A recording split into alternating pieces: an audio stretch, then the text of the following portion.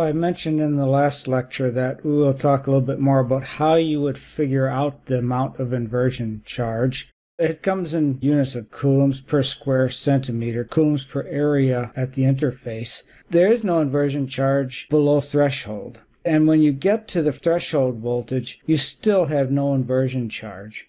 You get 1 nanovolt more than threshold voltage, you might start to see your first inversion charge carrier show up. But at threshold, Q inversion is 0. That's a useful thing to take advantage of. Let's use the definition of capacitance, Q equals CV, to relate the inversion charge to the voltage. If inversion charge is 0 when gate voltage equals the threshold voltage, you're at threshold, then we shouldn't write Q inversion is the oxide capacitance times the gate voltage. That would be wrong because the inversion charge begins not at gate voltage equals 0. It begins at gate voltage equals threshold voltage. So you better write it this way. Inversion charge is the oxide capacitance times gate voltage minus threshold voltage. So it's the delta voltage. The reason for the minus sign is because capacitance has to be a positive number. When Q equals CV, Q is just a positive amount of charge, and V gate minus V threshold will always be a negative number. That's how you can relate the inversion charge to the capacitance of the oxide. Typically, Q inversion is coulombs per square centimeter, and oxide capacitance is typically in farads per square centimeter. There is an unusual notation. You'll see it all over the place in the textbook, this T sub OXE and this C sub OXE. And I think you have a good sense of what T sub OX is, the thickness of the oxide layer, and what C sub OX is, it's the capacitance of the oxide layer. But sometimes you see this little E after the OX. That means something slightly different. We call it the electrical oxide thickness. Why is it called electrical thickness? Well, there is a physical thickness to the oxide. You know, where the silicon dioxide begins is very clearly a place. But the semiconductors on either side, the gate and the substrate, are only as conducting as the charge carriers inside of them will acknowledge. If charge carriers refuse to go someplace in the semiconductor, then you can't really call it conducting. And so the effective thickness of the oxide is modified by the charge carrier distribution. We've seen this picture before. What does the charge carrier distribution look like around an edge? We talked about it with the PN junction. Similar story with a MOS structure.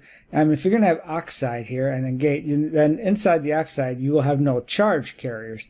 The gate, being a high conductivity semiconductor, will have a very thin region of space charge compared to the substrate, which is a lower conductivity semiconductor. Consequently, as far as electricity is concerned, the thickness of the oxide is more. And so T sub OXE accounts for these added lengths. And then C sub OXE is the resulting capacitance. An ideal capacitor is what it is, but the MOS capacitor includes then extra capacitance from the inversion layer and from the gate, which is probably polycrystalline silicon. And they're in series. So use the series combination of 3 capacitances. So the capacitance of the polysilicon and the capacitance of the inversion layer should be added in their 1/over form to the actual oxide capacitance. That becomes significant when the oxide layer gets very thin. If it's less than 10 nanometers or so, this is then a very significant effect. Even the capacitance of the polysilicon gate. We would like to think that that's just coated on the surface, and so that the capacitance of the polysilicon gate is infinite, but it won't be. We've left out of our discussion these other sources of space charge in the MOS capacitor. The oxide itself can, within it, have charge due to defects in the oxide. At the interface between the oxide and the semiconductor, you have a change in material from silicon to silicon dioxide. Unreconstructed bonds can become charge centers, interface traps, you call it. So that's charges that you have at the interface due to the interruption in the otherwise nice crystal lattice. So I want to set you up for problem 5. I'm going to sketch out a graph that's included in that problem statement. It's a graph of charge on the surface in coulombs per square centimeter versus the voltage of the gate minus the voltage of the flat band. So there's an offset. When this vertical axis is 0, you are at flat band. And at flat band, there is no charge. So the curve, whatever you have, should go through the origin. So it looks like this. You have this straight line when it's in negative territory. And then we have this curvy part. And all of a sudden it becomes straight again. This happens at 1 volt. So what you want to do is identify our regions. First of all, I just identified for you that right there, the origin is flat band. When V gate minus V flat band is negative, you are in accumulation. When you go through flat band, you enter into depletion.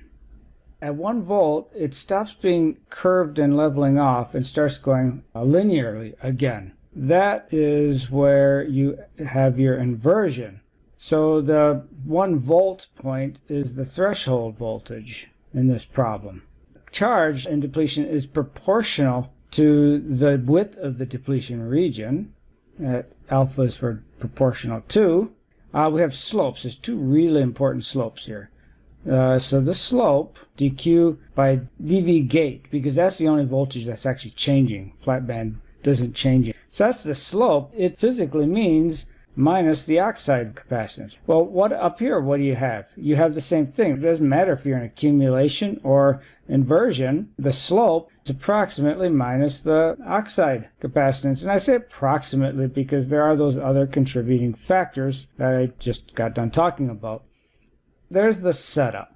And it's a P body, so when V gate is less than V flat band, you're in accumulation, and when V gate is greater than V flat band, you're in depletion, eventually inversion.